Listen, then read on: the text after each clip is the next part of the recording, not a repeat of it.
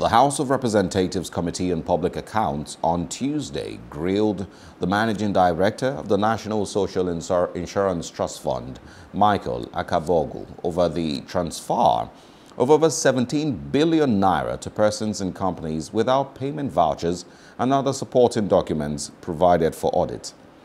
The Office of the Auditor General of the Federation, in an audit query issued against the NSITF, said the transactions were carried out in 2013.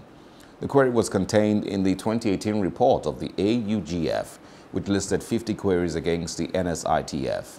According to the report, vouchers shall be made out in favor of the person or persons to whom the money is actually due, and under no circumstances shall a check be raised or cash paid for services for which a voucher has not been raised.